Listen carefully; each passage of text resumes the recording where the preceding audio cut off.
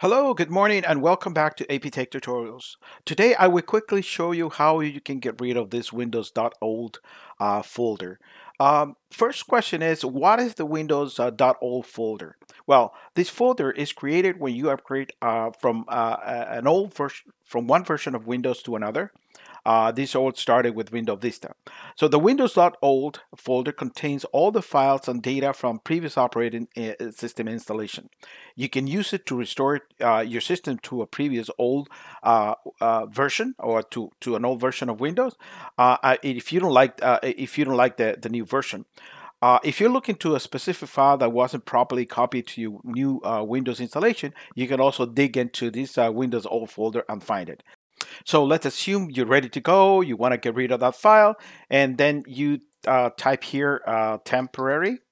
All right, temp for temporary, and then delete temporary files. Click there and wait a few minutes. Depending on the speed of your drive, it's going to be slow or faster. But then wait for it to come up. Now, one of the options that you have here, which is actually refreshing, as we see here at the bottom, it says cleanup recommendation. So we're going to wait until that is actually completed. I'm just going to pause the video. So as you can see here, it says cleanup recommendations. So you click there and you have the previous installation file. You come here, select it. If you want to get rid of the download, it's up to you if you want to, but I'm just going to select this one and I'm just going to get rid of these old installation. I'm just going to say clean up. It's going to say, yeah, continue, and then clean up.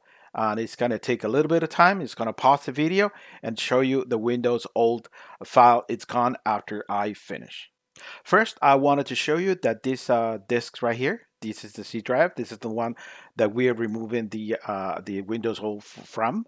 It has 405 gigabytes, free of 474. You'll see that this number here will increase to approximately 415 or 420 gigabytes of free space. I'll show you afterwards.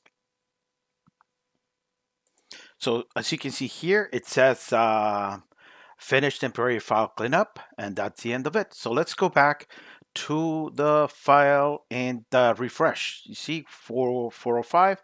I'm just gonna go here and click on refresh, and look, 420 gigabytes now. You have 15 gigabytes more. And if you look at the Windows old, it's gone. So that's basically what I wanted to show you very quickly. If you like the video, please give me a like and subscribe to my channel. Thank you and have yourself a great day.